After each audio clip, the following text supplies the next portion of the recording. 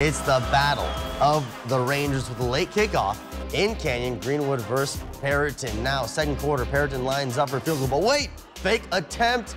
Pedro Loma tosses it to a wide open Anthony White. It must have been hiding near the sideline because that's a wide open TD. 7-0 Perryton.